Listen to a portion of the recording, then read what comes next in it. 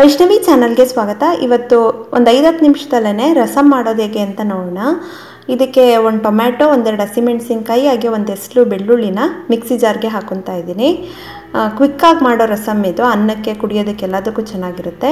1 ಇಂಚು 1.5 ಇಂಚು ಹುಣಸೆ ಹಣ್ಣು ಒಂದು 1/4 ಗಂಟೆ ನೆನೆಸಿಟ್ಕೊಂಡಿದ್ದಾರೆ. ಆ ನೆನೆಸಿರೋ ನೀರು ಸಮೇತ ಹಾಕ್ಕೊಂಡು ಸಣ್ಣದಾಗಿ ರುಬ್ಕೋಬೇಕು. ನೆಕ್ಸ್ಟ್ ಒಂದು ಪಾತ್ರೆಯಲ್ಲಿ 1 ಟೇಬಲ್ ಸ್ಪೂನಷ್ಟು ಎಣ್ಣೆ ಬಿಸಿ ಮಾಡಿ ಜೀರಿಗೆ ಸಾಸಿವೆ ಒಗ್ಗರಣೆ ಕೊಡಿ. ಇದು ಸಿಡಿದ ನಂತರ ಒಂದು ಒಣಮೆಣಸಿನ್ಕಾಯಿ, ಸ್ವಲ್ಪ ಕರಿಬೇವು ಹಾಗೆ ಒಂಚೂರು ಹಿಂಗು ಹಾಕ್ಬಿಟ್ಟು ಇದು ಫ್ರೈ ಆದಮೇಲೆ ಹಸಿ ಬೆಳ್ಳುಳ್ಳಿ ಒಂದು 4 ಹಾಕಿ ಕೆಚ್ಬಿಟ್ಟು ಹಾಕಿ ರುಬ್ಬಿರೋದು ಟೊಮೆಟೊ ಹಾಕ್ಕೊಳ್ಳಿ.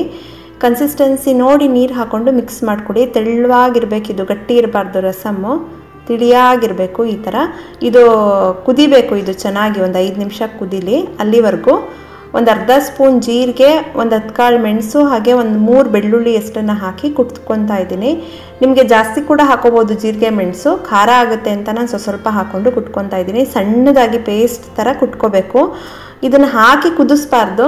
ಇದು ಹಾಕಿ ಒಂದು ಅರ್ಧ ನಿಮಿಷ ಕುದಿಸಿದ್ರೆ ಸಾಕು. ಇದಕ್ಕೆ ಅರಿಶಿನ ಮತ್ತು ಕುಟ್ಟಿರೋ ಜೀರಿಗೆ ಮೆಣಸು ಬೆಳ್ಳುಳ್ಳಿನ ಹಾಕಿ ಒಂದು ಅರ್ಧ ನಿಮಿಷ ಕುದಿಸ್ಕೊಳ್ಳಿ. ಉಪ್ಪನ್ನು ಹಾಕ್ಬಿಟ್ಟು ಒಂದು ಕುದಿ ಬಂದಮೇಲೆ ಗ್ಯಾಸ್ ಆಫ್ ಮಾಡಿ ಸ್ವಲ್ಪ ಕೊತ್ತಂಬರಿ ಸೊಪ್ಪು ಹಾಕಿ ಮುಚ್ಚಿಬಿಟ್ಟು ಬಿಸಿ ಇದು ಊಟ ಆದಮೇಲೆ ಕುಡಿಯೋದ್ರಿಂದ ಅಥವಾ ಅನ್ನಕ್ಕೆ ಕೂಡ ಊಟ ಮಾಡೋದ್ರಿಂದ ಚೆನ್ನಾಗಿ ಡೈಜೆಷನ್ ಆಗುತ್ತೆ. ನೋಡಿದ್ರಲ್ವ ಸಿಂಪಲ್ ರಸಮ್ ಮಾಡೋದು ಹೇಗೆ ಅಂತೇಳಿ. ನೀವು ಕೂಡ ಇದನ್ನು ಮಾಡಿ ನೋಡಿ ನಿಮ್ಮ ಅಭಿಪ್ರಾಯನ ತಿಳಿಸಿ.